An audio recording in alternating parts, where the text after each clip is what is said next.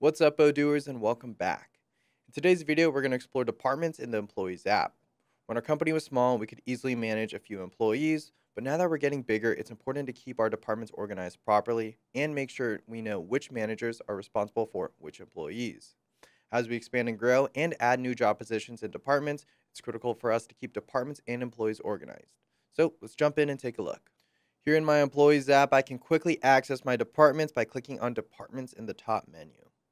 On the department's dashboard, I'm presented with all the departments in a Kanban view. Now, each card shows me the department's name, who the manager of that department is, as well as the number of employees in that department. And because all of our apps are connected, I'm also showing off all the different time off requests, as well as allocation requests, which are coming from the time off app. I'm also able to see if there are any new applicants for any job position within the department, which comes from the recruitment app. Last, I can see all the confirmed employee appraisals. And that comes from, you guessed it, the appraisals app. I can click on any of this information to be presented with further details. For example, if we scroll back up and click on the 2 time off request here in the executive management card, I am taken to a time off page with the time off request where I can either approve or refuse these requests. But if we head back to our departments through the breadcrumbs, and if I head to the purchasing department card and click on the 3 new applicants link,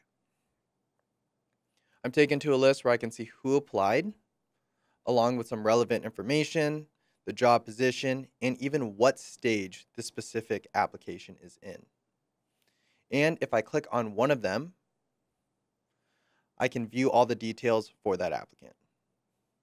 Okay, now that we see what information is presented, let's go back to our department's dashboard again by the breadcrumbs here in the departments and see how the department is configured.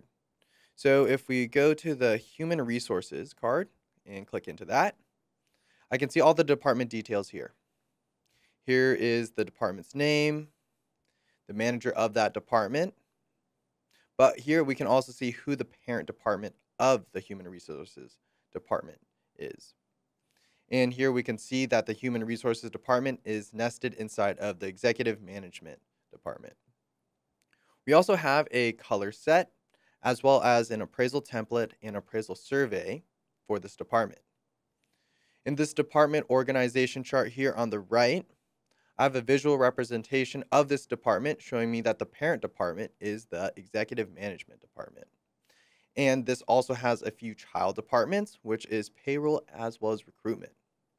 And on the right here, we can see how many employees are in each of those departments. I also have these smart buttons here at the top where I can access the individual employees if we click on employees. And if we click on plans, we can see any plans here like onboarding or offboarding. I'll be diving into onboarding and offboarding in another tutorial, so stay tuned for that. Okay, back to our dashboard. We'll just select the breadcrumbs once again. We can change this default Kanban view to a list view if we click on the list view icon here in the upper right-hand corner. Now, this view shows me the departments in alphabetical order, but we can also further organize this. If we click this down arrow in the search bar, click on Add Custom Group, and then group this by parent department. Now expand the Design and Product Development department here. And I can see that the custom furniture, furniture design, and prototyping departments are all within the Design and Product Development department. These sub-departments are referred to as child departments. I can also see that we assigned all the nested departments to the same color here on the right for added visual organization. We can also view our departments in a hierarchy view if we click on the hierarchy symbol here on the right corner. This can be thought of something like a family tree. If that analogy makes more sense to you, I know it helps me. Much like the main department's view, I can see the department's name, the manager, as well as how many employees are within that department. And here in the executive management department, if we click into the 2 employees, I'm taken to another list where I can see who's running this entire business. I can see here we have the CEO as well as the COO. But if we go back to our departments tree here, our child departments Design and product development, finance, human resources, manufacturing, as well as sales and marketing all have departments nested within them. I can tell because they have these unfold buttons at the bottom of their cards. And that tells me the number of child departments each one has. So if we click unfold in the manufacturing department here, I can see all of its child departments, which is furniture manufacturing, logistics and installation, as well as quality and repairs. And I can also see that the only department here with its own child departments is the furniture manufacturing. And when I click unfold on this department, I can see we also have carpentry, finishing, and upholstery. Notice how the manufacturing departments and all the child departments are yellow. We did this deliberately when configuring the departments so we can easily visualize which departments fit together. So how do these departments get made? Let me show you. We're adding a new range of products at Stealthy Wood, metal furniture. We're starting with outdoor patio dining furniture with plans to expand the line in coming years. So today we're going to add a new department, Metalworks. So let's see how that's done.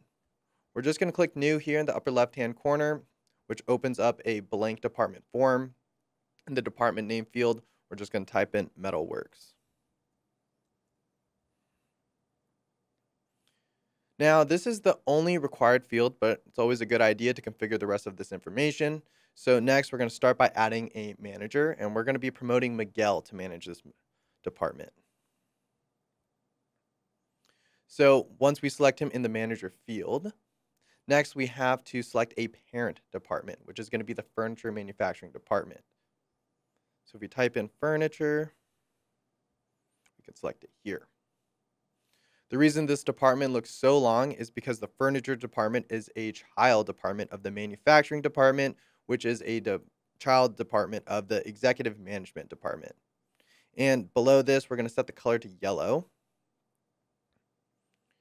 since I want to make sure all my manufacturing departments and their child departments are all the same color, just so we could stay super organized. Now I'll set the default appraisal template to the manufacturing appraisal.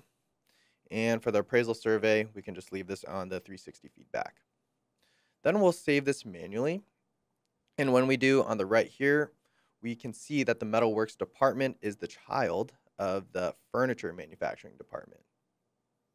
Now let's go back and see what this looks like on the hierarchy view. If we click the department's breadcrumbs here in the upper left-hand corner, and we unfold manufacturing once again, and then this time unfold the furniture manufacturing, we can see our Metalworks department here listed. And it shows 0 employees for now just because there's currently only a manager and no employees. However, to add employees to this department, I'll just select this department when configuring an employee form. Check out the Employees Basics video or the Add a New Employee video for more details on that. So there you have it, Odooers. You just learned how to view, navigate, configure, and understand the department's dashboard. Tune into my next employees tutorial where we'll dive into the details of adding a new employee. But until then, I'll see you next time.